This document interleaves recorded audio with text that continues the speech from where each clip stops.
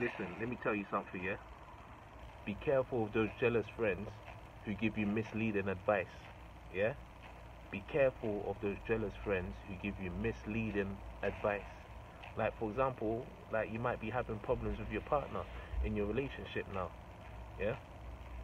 What's the first thing your friend says?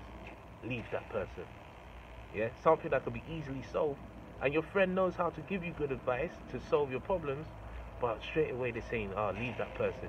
You could do better." Yeah, that's one example. Another example might be like, "Oh, your manager's giving you stress. Your manager at work is giving you stress." Then you're complaining about your manager to your friend, and instead of your friend to give you good advice about how to deal with the manager, they'll say, "Ah, leave your job," because you might have a good job that your friend wishes that they had, but they can't get it. So they'll have the satisfaction to see you lose your job and sit at home for however many months or years. Yeah. So they're gonna give you bad advice and say leave your job. Yeah. Same way you might want to lose weight and look good. You might be on a weight loss regime. Your friend might say, "Oh, it doesn't matter.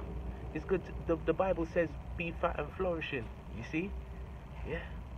Just these little things. It looks like it's good advice, but it's bad advice. And they know how to give you good advice. So you have to be careful of misleading advice from jealous friends. That's all I have to say.